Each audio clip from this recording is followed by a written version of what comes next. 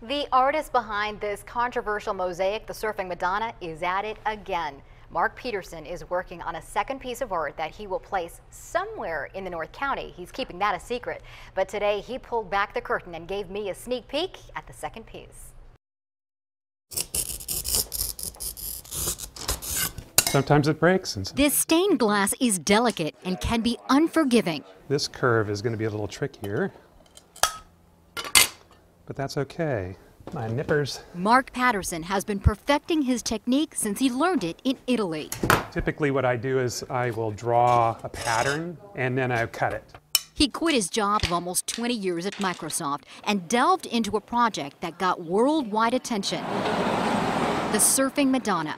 Some loved the 10 by 10 mosaic that sits in Encinitas, while others called it sacrilegious. Regardless of your feelings, Peterson got his message about the declining health of our oceans across. Really part of the goal of the Surfing Madonna Oceans Project is to wake people up to realize that there's something seriously wrong going on and they need to do something.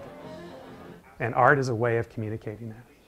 Hey, you're getting all fired up. You're emotional about it. I am very emotional about it. Yeah. Now, 3 years to the weekend he covertly installed and unveiled the Madonna, he is well into his second piece and gave us a tiny glimpse of it. His inspiration?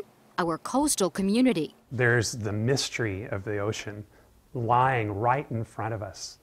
And one of the things that we want to make sure is that mystery continues to be healthy. And Peterson is careful to keep a certain mystery about this new piece. That goes right there. He's not revealing details about where it will be installed, and there is no rendering. The big picture is all in his head. You have a vision, you have an idea, and then as you start the work, more ideas come. And those ideas aren't taking shape in a fancy art studio, but rather in the middle of a friend's garage. All right, now the big reveal for this piece will take place in October during a charity walk-run called Save the Ocean. Peterson wouldn't say if this new one is going to be controversial. We'll just have to wait and see. As for the Surfing Madonna, there is a very unique part of it that you may never have noticed before. I asked Peterson about it and he explained how it all happened. I posted that interview on my Facebook page, Itika Milanes, 10 News. Inspirational. Thank you, Itika.